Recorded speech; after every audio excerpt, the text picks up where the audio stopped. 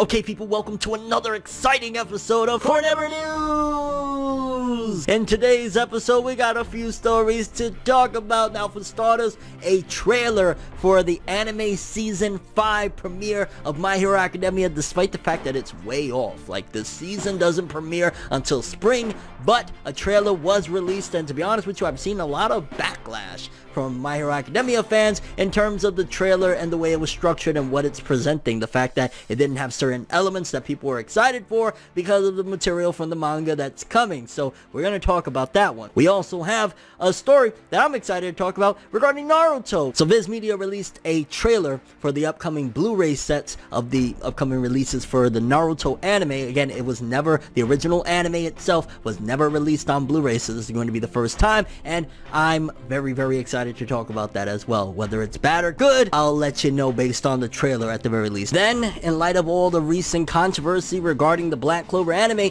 Funimation recently put out an announcement regarding some good news for the Black Clover anime, hopefully at the very least. Again, there's so many things that I'm hearing rumors here, announcements here, this, that, and the third, so we're gonna talk about it either way. Hopefully Black Clover's just safe, because this sounds good. Everything I'm hearing on one side sounds really good, but yeah, we'll talk about it. Some small but good news for Chainsaw Man. Also, we got some updated sales for some of the recent volume releases, and Burn the Witch, the Bleach spinoff, seems to be doing very well alongside some of the other manga releases, so we're gonna jump into that. And also, we got some Oricon charts for the manga sales of not quite the full year yet. That'll be next month, where we'll get the full year from November to November of sales of what's the top manga. But based on this list, it's very telling that not only the #1 winner is clear by a landslide, but also the juggernaut that's been around for a long time, just dominating the charts, isn't quite dominating in this one at all. So we're gonna get into that one as well. And yeah, without further ado, people, let's jump into another exciting episode of Fornever News! The only news source that provides anything and everything anime and manga related, and we don't bore you. We get into the shits. Let's do it, people. I say we gonna do what we do, no matter how you move, make your move. That's how it be, though. Okay, people, so for starters, a trailer was recently released for the upcoming season of My Hero Academia. And to be honest with you, a lot of the feedback I've seen is calling it mid, saying, why are they releasing it this way? Why are they not marketing stuff? Because basically, to not give spoilers, just basically give you an idea of what's to come. The trailer should have more so focused in on villains. Like, villains are going to play a very pivotal part of the upcoming season of My Hero Academia. So my idea was they could have really focused in on showcasing the villains, making it seem like instead of it being My Hero Academia, make a parody thing of like the villains, My Villain Academia. Some really fun stuff that they could have done, but instead it felt like very standard. And obviously the next stuff from the manga is what they're kind of hinting at, where you see like Shinzo and shit like that, but it just felt very plain Jane. And there's so many things that they could get you excited for the upcoming season, and maybe as we approach and get closer, they'll have a bigger trailer and show a lot more and whatnot. But as it stands right now, what they showed, it just felt very like subpar, considering the fact that we know that the content itself, when we get there, is not going to be subpar. Like, you could argue maybe the first handful of episodes aren't going to be the most exciting in the world. They're going to be some build-up stuff, but they're not going to be like trash or anything like that either. But there's just a huge chunk that all of us are excited about, My Villain Academia, that was not present in this trailer. So that's why I think some people are a little bit disappointed with what they released. I think that's also probably pieces from the upcoming first episode. Maybe they already have majority of the production of the first episode handled, so they're like, yo, let's take a piece of it, make a little trailer and showcase it for, you know, we're way off. April is a long time from now. We're only in October. So yeah, that's probably what explains it. Like, all the stuff that we're excited about hasn't been animated yet. Either way, I can't freaking wait for season 5 of My Hero. Like, that little trailer alone got me even more excited than I've been already, because the manga, it's been amazing, and I know that this upcoming season is going to be fire too. So next up, Viz Media released a trailer for the upcoming Naruto Blu-Rays. Now, screenshots don't do it justice, just keeping it honest with you guys. Like, I've seen screenshots, and I'll show you some here, but it doesn't do it justice in terms of, like, one of the things I love about older anime, like, you gotta think, Naruto now, it was released in, what, 99, the anime? It's it's old. You know what I'm saying? It's over 20 years old at this particular point. So one of the things I've really appreciated over time is when they go back and do these frame by frame restorations and remasters of older anime and bring it to Blu-ray. It has this really interesting look. It looks real clean, but still you could see that it's like an older picture and shit like that. And from what I've seen in the small trailer of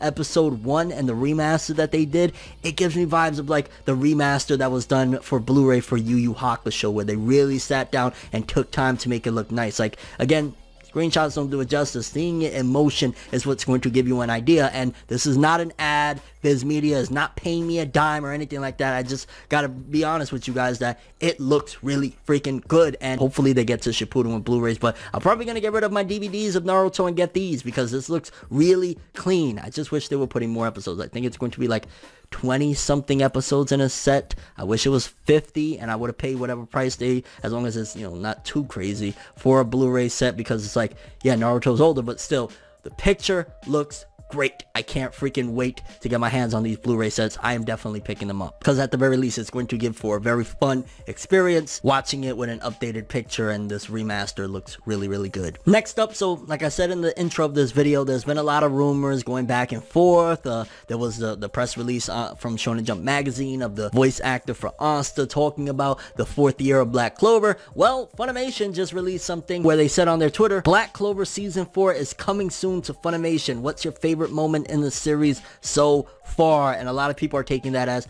well, if it's the 4th season, they're probably concluding that every year is a season. Again, there's been 3 years. This would make the 4th year moving forward, which it doesn't necessarily mean that it's going to be 50 episodes. The way they've been ordering episodes have been 50, 52 per season or whatever, so it could very well be, again, more confirmation that we're gonna get. And I mean, where we're at right now, like I gotta keep on saying it, they would be slapping the living shit out of every fan in the face if we don't get this final arc, or, well, the latest arc, I don't want to say final, that's going on in the manga right now. If we don't get that shit animated after they keep on hinting at it with every filler episode we've gotten recently, oh man, people are gonna be pissed and talk shit for an endless time to Studio Period, because yeah, this shit is good and you're hinting at it in the anime right now, like, hey, it's coming, and if it don't come, you're gonna blue ball us, fam. And either way, it's just good that it's, everything is looking, in the official side of things anyway, is looking really positive for the future of the Black Clover anime. Again, we just got the voice actor of Asta saying we're celebrating year 4,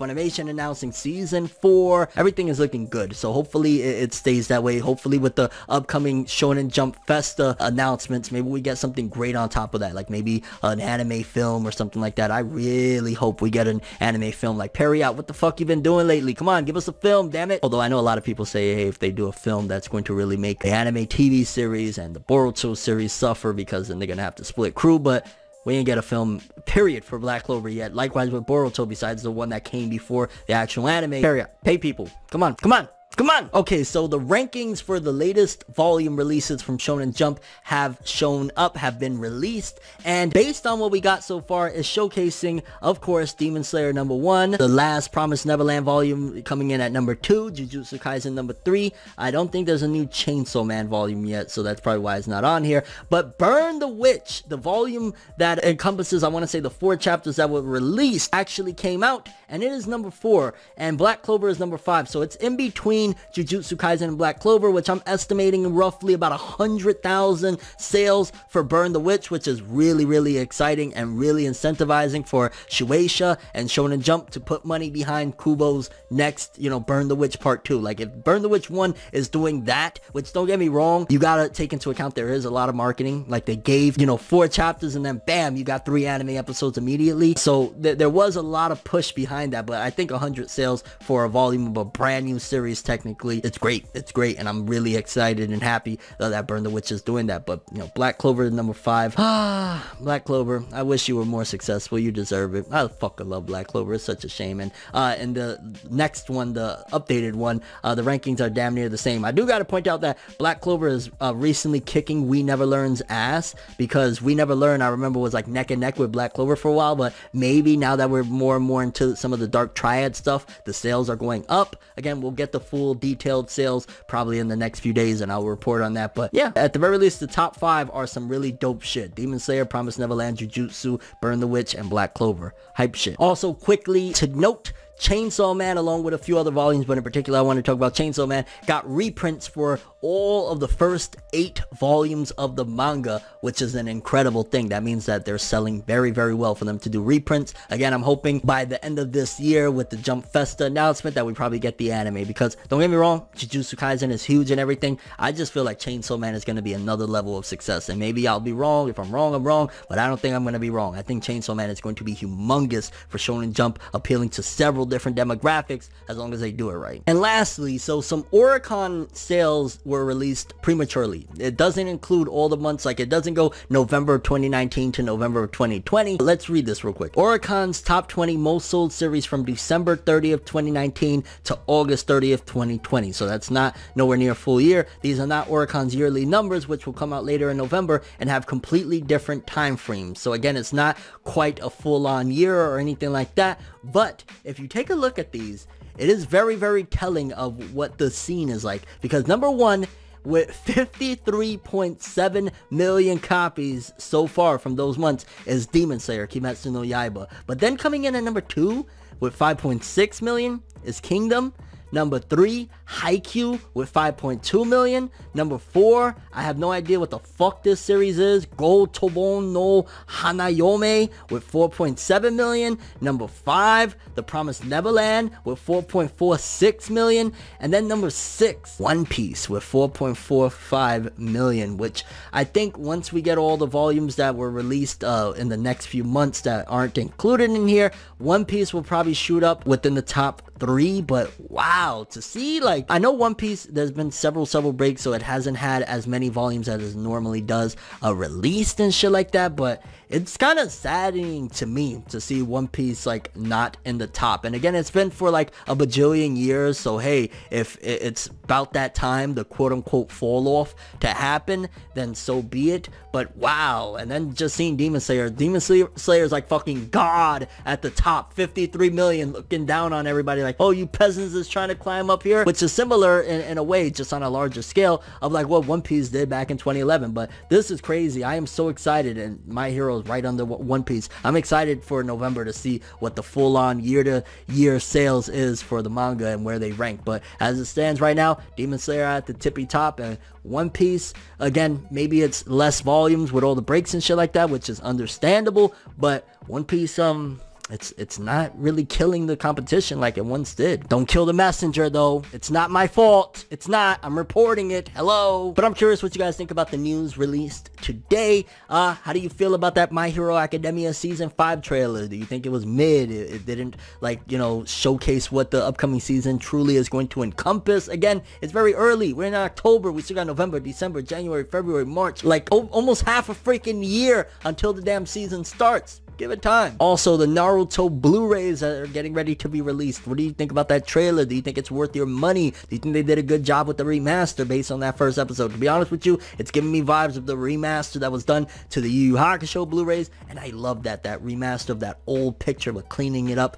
I'm looking forward to it. Your thoughts on Funimation revealing year 4 of Black Clover's anime is underway. Thoughts on Chainsaw Man getting a reprint for the 8 volumes. Your thoughts on Oricon's release of those sales thus far and where Demon Slayer is at, and One Piece. And of course, how did you feel about Burn the Witch doing that well with its 1 volume? Like, yeah, it's crazy. But that's all I have for this one. Thanks for watching. Hope you enjoyed. If you liked anything I had to say or enjoyed the video, drop me a like. I'd greatly appreciate it. And if you want more from me, make sure to subscribe. Follow me on Twitter, Instagram. Hit that bell to get all notifications. And if you want to follow any of my other social media, links are in the description below. I'm ForneverWorld, and as always, people, have an awesome day. And remember the golden rule: anime and manga for life. Bye. Have an awesome day.